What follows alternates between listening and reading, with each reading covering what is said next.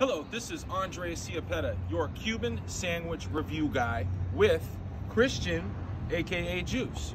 We are here in Apollo Beach, Florida, right off of 41 and Apollo Beach Boulevard, the Publix Plaza. They have a place called JJ's Bar and Grill, and they actually have a Cuban sandwich.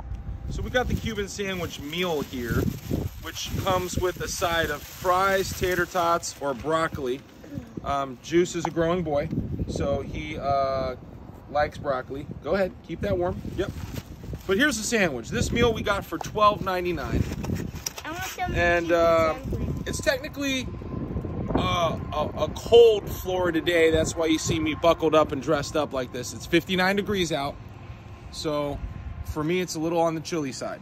But take a look at that Cuban sandwich. JJ's Bar and Grill. So here we go. One bite.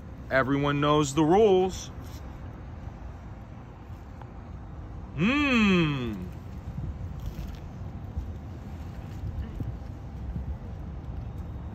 Mmm.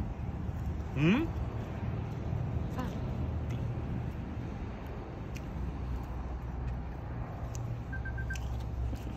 It's pretty good.